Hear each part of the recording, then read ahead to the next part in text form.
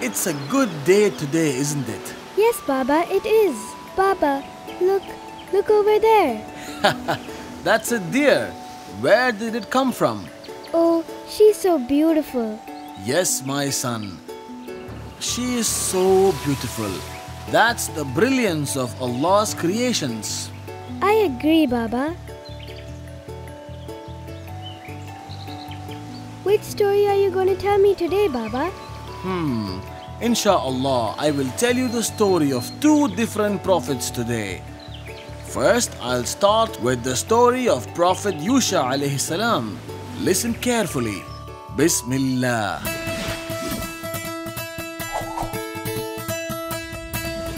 The story of Prophet Yusha alayhi salam. Prophet Yusha alayhi salam was the grandson of Prophet Musa alayhi salam. He joined his grandfather during the great Exodus. Musa alayhi salam liked his grandson and gave him many important duties. They wandered in the desert for 40 long years. When the old prophet died, Prophet Yusha alayhi salam took over the role of leading the Israelites. They traveled for many days and finally reached the banks of River Jordan. Yusha alayhi salam led the people and they crossed the river to reach the town of Jericho. Jericho was a magnificent city with towering buildings and great walls.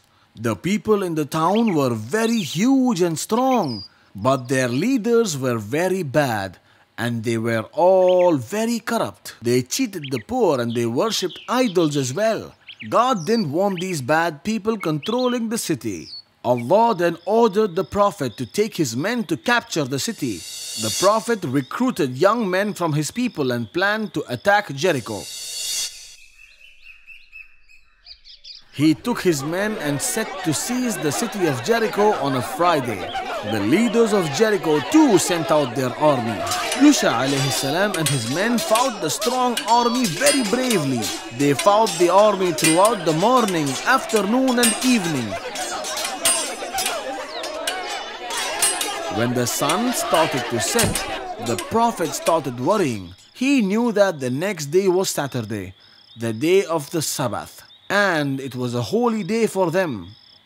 His men would not fight on the Sabbath day, so he prayed to Allah subhanahu wa ta'ala. "O Allah, hold the sun back from setting," he prayed. It was a miracle. The sun didn't set for hours and it stood up there in the sky just like that. The Prophet and his men fought fiercely and they eventually won the battle. And through the example of Yusha alayhi salam, we see how Allah grants victory to those who are prepared. MashaAllah, that was such a wonderful story. When did the Prophet die, Baba? He lived till the age of 100. And it is believed that he died in Palestine. Thank you, Baba, for telling me the story. Now shall I ask you a few questions from this story?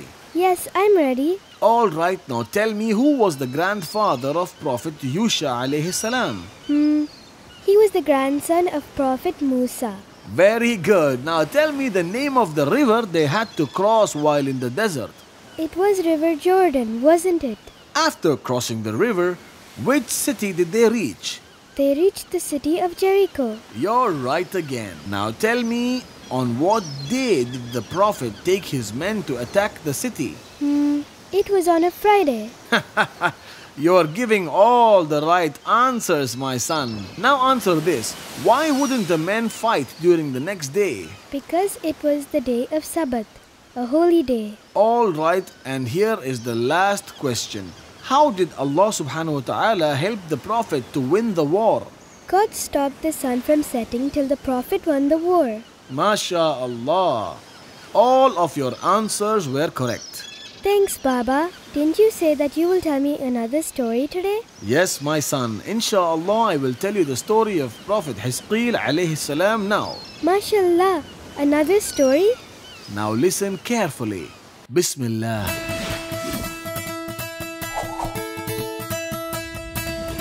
The the story of Prophet Hizqeel alayhi salam. After the death of Prophet Yusha alayhi salam, Prophet Hizqeel alayhi salam succeeded him as the prophet to the Israelites. A long time after the death of Prophet Yusha alayhi salam, the Israelites were now living in Palestine. It was during this time that the plague attacked the village. People started dying everywhere and everyone was scared. The people gathered their family and belongings and started fleeing from the village. Allah was really angry when He saw the people running away, thinking of saving themselves. They traveled for many days and eventually settled on top of a plateau. It was then the angel of death called to them, "Die, you all!" Every one of the survivors perished on that plateau the same day.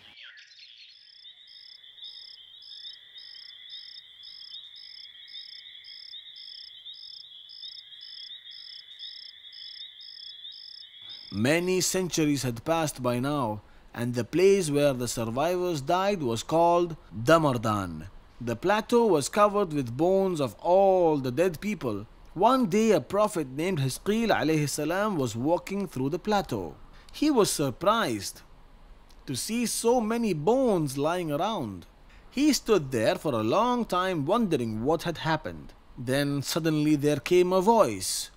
"Do you want me to show you how I bring them back to life?" asked the voice. "Yes," answered the prophet. His idea was to marvel at the power of Allah. First, the voice commanded Prophet to say these words, "O bones, Allah commands you to gather up." The Prophet said the words as he was ordered. Then the bones started flying here and there to gather up and they became skeletons. Then the voice commanded the Prophet to say this, "O bones, it is an order of Allah for you to wear flesh and clothes in which you died in." The Prophet said this and suddenly the skeletons got covered in flesh and blood. Then they were covered in clothes. Then the voice asked the Prophet to say these words, "O resurrected ones, all of you stand up by the command of Allah." It was a miracle. All of them came back to life. The Prophet could not believe his eyes. There were thousands of people in front of him, all alive, who were dead just a few moments ago. MashaAllah, that was such a good story. I'm glad you liked it, my son. All right, now are you ready for the questions? Yes, Baba. Tell me, why did the people flee from Palestine? It was because of the plague. That's correct. And did they survive by running away? No, an angel of death killed all of them. Very good. And how did they come back to life? It was because of the Prophet. The Prophet said the words as commanded by a voice, and all of them came back to life. MashaAllah, that was great. You gave me all the right answers. Thanks, Baba. All right, I will tell you another story tomorrow, my son. Thanks, Baba. Goodbye. Goodbye.